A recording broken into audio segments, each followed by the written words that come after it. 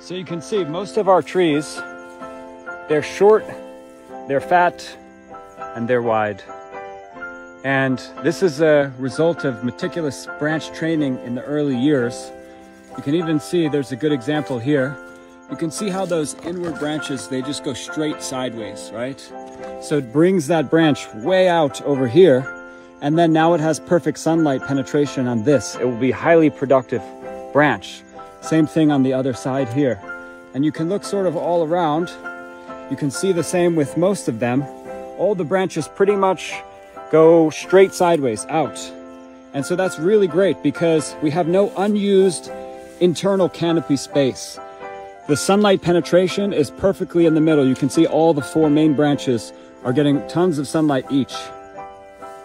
So if you allow the tree to just go straight up, you'll have this huge middle inside of that tree that can't get any sunlight at all.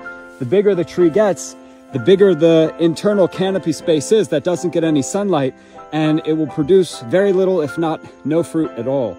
So having them spaced out far apart allows the sun to penetrate and get all of those branches, which increases the fruit production fairly considerably.